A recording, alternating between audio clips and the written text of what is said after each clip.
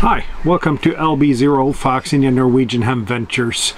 I'm Morton, LB0 Fox India, and I've recently done a little bit of a series on how to do FT8 on a tablet, an Android tablet, on an iPhone, which didn't turn out to be that successful. But I want to give the iPhone option another go, and in order to do that in a little bit more efficient way, I got an IC-705 here. Just as a notice, this IC-705 is on loan from Christek.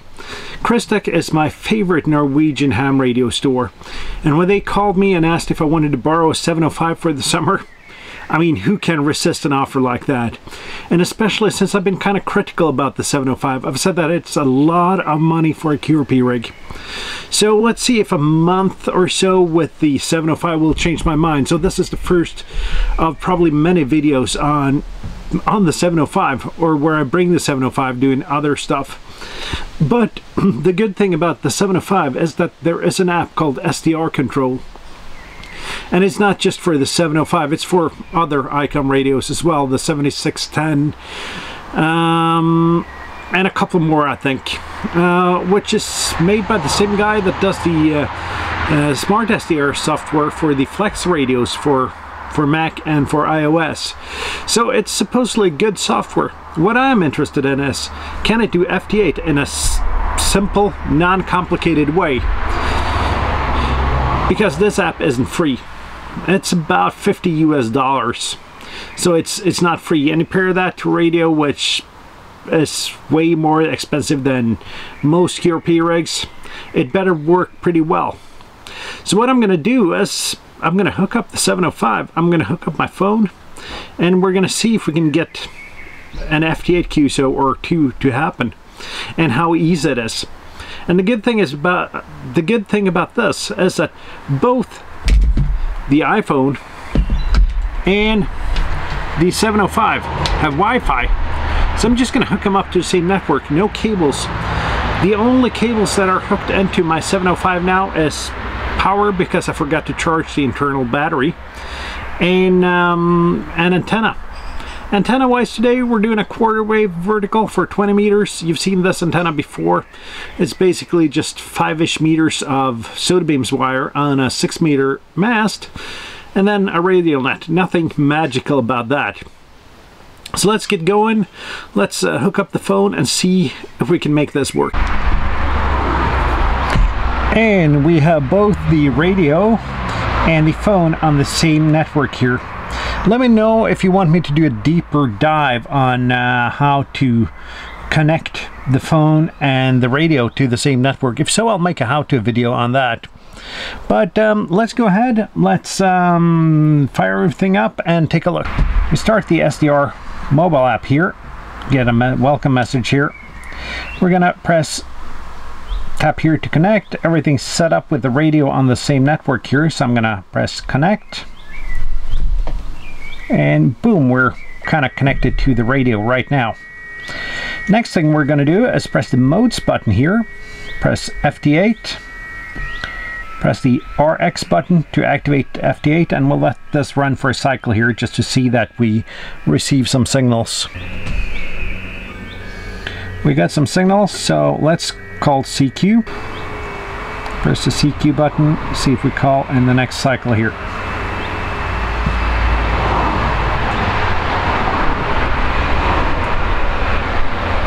We're calling CQ, and you can see there are not many options here. You can choose even or odd. You can choose your frequency. You can see the signals coming in and what's happening on your part of the band, and that's it. But for FT8 in the field, this might be just what you need.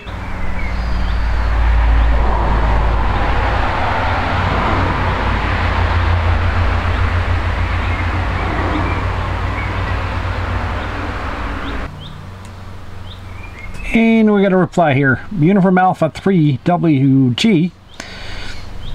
I'm sending a +1 to him. Let's see what he gets back to me with. -13 back. Not too bad on 10 watts here on FT8.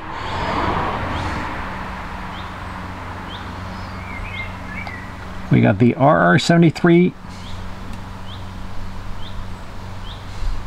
And I can just press log here.